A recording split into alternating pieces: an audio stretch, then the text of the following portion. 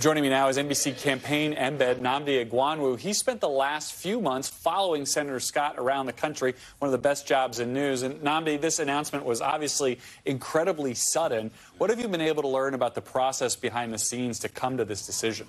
What I can tell you, Garrett, it's a decision that only came together in the last couple of days. There had been discussions in the aftermath of the last debate about the viability of the campaign. And many in Scott's orbit saw the writing on the wall. They knew this was coming down the pike eventually. But no one predicted the format of the announcement would be during an interview on Fox News at 9 p.m. on a Sunday evening.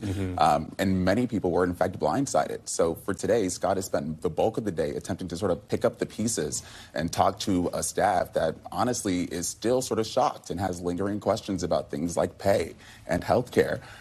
So, you know, the writing was on the wall, but I don't think anyone predicted the announcement would come the way it did. If you were going to design a Republican presidential candidate in a lab, you might end up with somebody like Tim Scott. He had the money, he has the resume, at least on paper.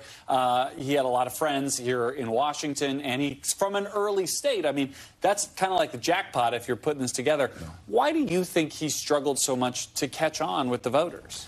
Well, you know, when I talk to sources close to the campaign, there's sort of two buckets. There's one bucket of sources that sort of point to leadership and feel this is a matter of an inexperienced team that at times weren't able to capitalize on momentum.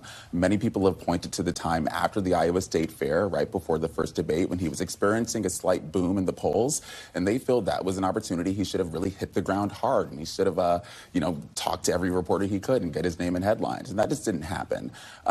But then you talk to another set of sources who say that's not really fair criticism. The issue here was an electorate that was unwilling to move on from Donald Trump, and that's something that's pretty consistent with our own polling.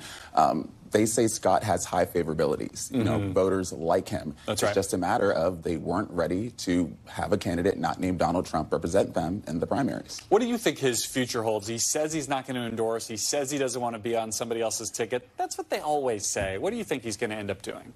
Well, right now, everyone I've talked to says that's still his position. He's taking his time to make a decision. But I will say there are some sources I've talked to that say he's not closing any doors per se. But right now, the focus is on just talking to the team, you know, getting out of the race before doors close on him and, you know, taking his time to make a decision about what his future will look like exactly. He's obviously from South Carolina. What do we know about his sway there in particular? Like, if he's going to make an endorsement, does he give Haley a bigger boost if he does it there? Like, how do they think about those issues? Well, here's what's interesting. You know, we had our poll in another early state, Iowa, and, you know, with him dropping out, we were able to, NBC analysis, reallocate where his support will go. And what we saw was that Trump, DeSantis, Haley, they each saw about a 2-point bump. And that's sort of indicative of what people I talked to said. You know, even people that really liked Tim Scott, they always pointed to a Nikki Haley as an alternative. They always talked about a DeSantis as a potential alternative. And personally, I feel lesser so, but even some pointed to Trump. One thing that Scott really sort of highlighted in his campaign is that he was different from Trump. He was the optimist, he was hopeful, he was the happy warrior.